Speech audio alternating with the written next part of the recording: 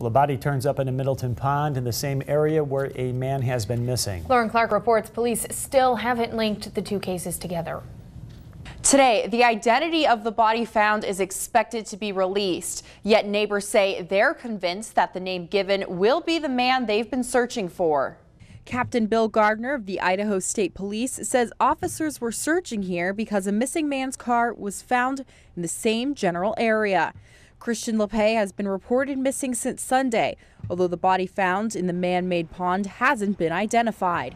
Gardner doesn't expect to have a confirmed identity until later today, meaning the search for LePay is still an open case and active investigation. You can only imagine what that feels like as a family member to know that a body was recovered where one of your loved ones was last seen.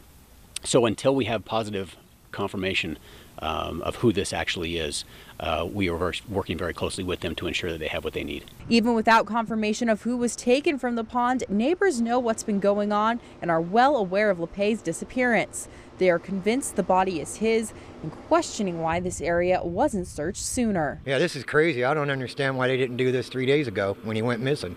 Yesterday they were out here with canoes and everything. The family and everything, but you know, where were all the police and everything? KBOI2 will continue to follow this story and will report further details when they become available.